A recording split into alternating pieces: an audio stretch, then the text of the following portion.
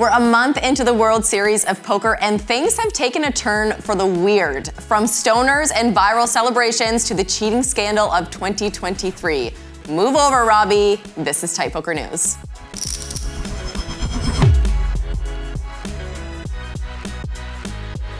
Now that we've had over a week for the dust to settle on this $250,000 super high roller cheating scandal, does anyone know who actually won?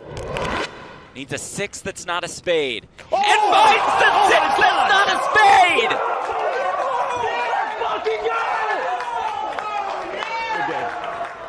The bracelet is Brewer's! Chris Brewer, congratulations. I hope you got a chance to bask in your first WSOP bracelet win. So did anyone get the opportunity to talk to this guy? Does anyone know how he's doing? No? Okay, cool. It seems that after the event, the entire spotlight was on potential cheater but certified menace Martin Kabrhel. Cheating allegations are rocking the poker world. Did this player, Martin Kabrhel, mark cards during an event? Or was it all just a ruse? Now, as you probably heard, Martin is being accused of marking cards in the $250,000 high roller event.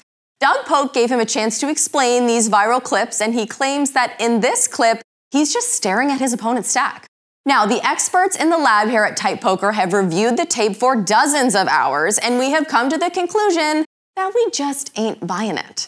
Kabrhel is also claiming that this super sus behavior is just part of his game of putting people on tilt and getting a read on opponents. While some of the poker world, although not too approving of this unorthodox strategy, do believe him, and there are, well, those who just don't. And I just realized I'm added to that list. Super. And I ended up making a mistake, a really bad mistake, and began multi-accounting MTTs at that time. I did this for about 4 to 5 months before I stopped, and I had originally started doing this because I knew there was a lot of shady shit happening in those games. I knew there were people card sharing and multiing and working as teams, things like that.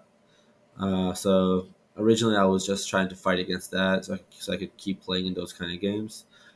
It doesn't excuse what I did. Luckily for Martin, the target on his back has quickly shifted to GPI's 2021 Poker Player of the Year, Ali Imsirovic, who recently posted a statement confirming allegations against him of online multi-accounting. Now, he went on to explain how he got banned from the platform and had his $320,000 in winnings seized. His excuse? Well, everyone else was doing it. Did homie just spawn as an adult and skip the coming-of-age classics like, if everyone jumped off a bridge, would you do it? And 2 wrongs don't make a right? Ali, I'm not mad. Honestly, I'm just disappointed. Your father, though, on the other hand. It's time. So I'm gonna have a tough conversation with Ali Imsirovic. This fucking clown.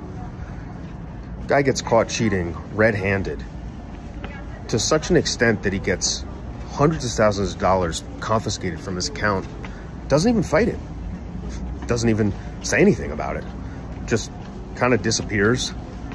And then 3 years later, comes out to make a 30-minute video clearing the air.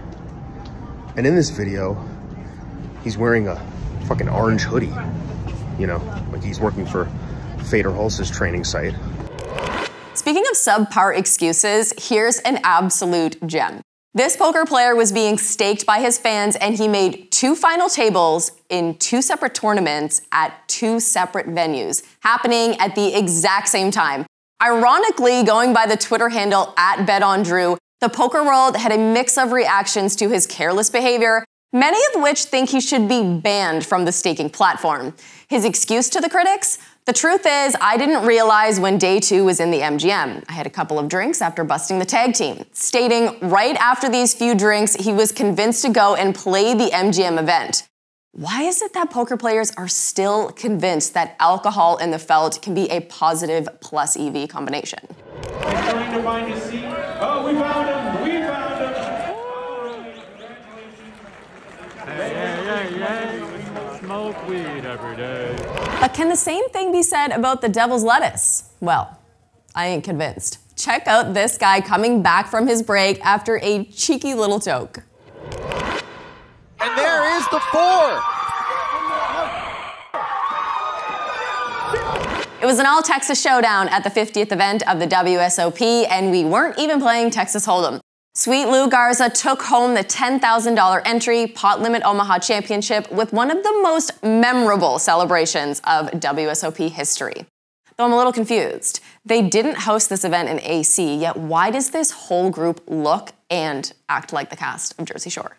To put an even bigger statement on the win after the broadcast was over Lou, with no ring and just his bracelet to offer, literally shipped it all in with a proposal to his girlfriend. Aw, we all love a happy ending. So adorbs. Tom Dwan has just won the biggest pot in the history of televised poker. Lastly, turning the spotlight away from the WSOP, has anyone else been missing live streams? Honestly, going from Durr winning the biggest pot in televised poker history to watching Billy Bob, no one knows, from Fork in the Road, Arkansas, win the $20,000 yada, yada, yada. You get me. Tuning into every single WSOP event can get a tad underwhelming compared to the absolute heat streams like HCL were dropping. Put a smile on your face because it's Big Bet Poker Blast-Off Week hosted by Eric Persson. Well, if that's how you're feeling, get ready to fill your boots. Love 'em or hate 'em, EP is about to drop some heat for live stream poker fans this week. That's all for this week's Tight Poker News, but make sure to check out our site and socials for the latest in poker news, tips, game guides, and more.